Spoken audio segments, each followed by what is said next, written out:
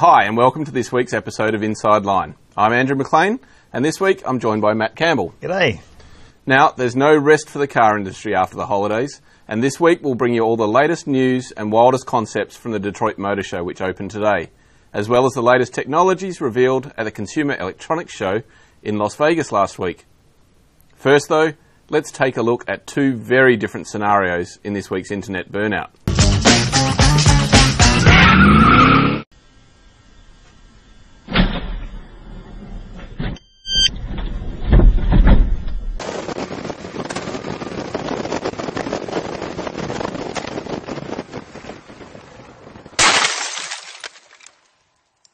Well, it just goes to show that anything can happen anywhere. Hey, Matt. It sure does. I mean, that slow speed rollover was almost comical in how long it took to happen. Yeah, and in the back of a car park of an apartment block, no less. Exactly. But the other one is just plain scary, isn't it? Yeah, I mean, that's a rally stage, which is meant to be closed off to the public, and suddenly this guy's shooting down a snow-covered road in the middle of the night, and bang, head on into another car. Well, let's hope both cars' occupants were okay at the end of it. It looked like that they held up okay, though. Yeah, the lights were still working. That's a big plus. That's a big plus. And now, onto the Detroit Motor Show, where in typical American fashion, it was all about sports cars and pickup trucks, with hardly a hybrid in sight. So, what's caught your attention so far, Matt? Hard not to be impressed by that Kia GT4 Stinger. The Stinger.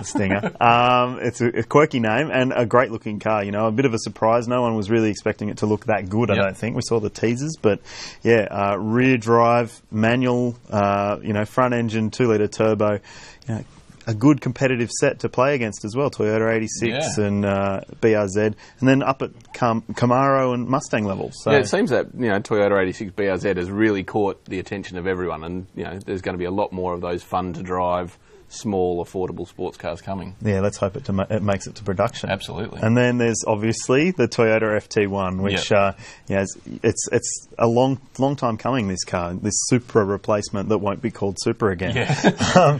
But yeah, not much given away in terms of detail. But what did you think of the look?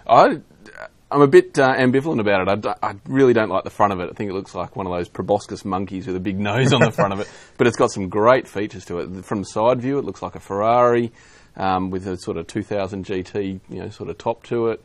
Some really cool little elements to it. But it would be great to see what it looks like in a final production trim, and no doubt that's what their intention to do is. Yeah, I'd say so. But the other more boring vehicles, I guess. We got the new F-Series truck. I mean, that's a huge selling vehicle in the US. Yeah, I mean Ford's biggest selling car. Yeah, but no likelihood of it making to Australia by the sounds of it. Yeah, it doesn't sound like it. Obviously, production's probably full in that left-hand drive market, and Australia's still taken care of by the Ranger and smaller pickup utes and things like that. I'm sure there'd be a market for bigger ones, though. Everyone likes bigger is better, right? Absolutely. Yeah.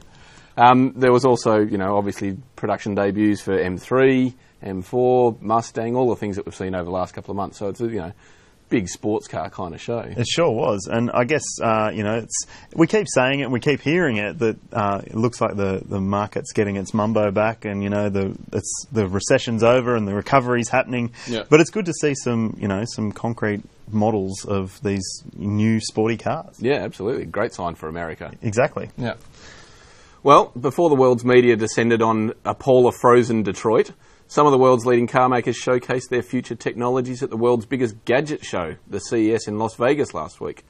And it seems connectivity is one of the biggest buzzwords in the automotive industry at the moment. Hey, Matt. It sure is. I mean, all you've got to do is look at some of the screens and gadgets that they were showing off at this show. Yep. You were there. You would have seen it firsthand. Yeah. I mean, there's wearable tech like smartwatches. The Pebble Watch here, they're developing apps for that. Hyundai's doing a Google Glass app for its thing. Volvo showed off a cloud-based system where it can link into your calendar, and the car can literally remind you, when to leave for an appointment. It monitors the traffic. It can pay for your parking.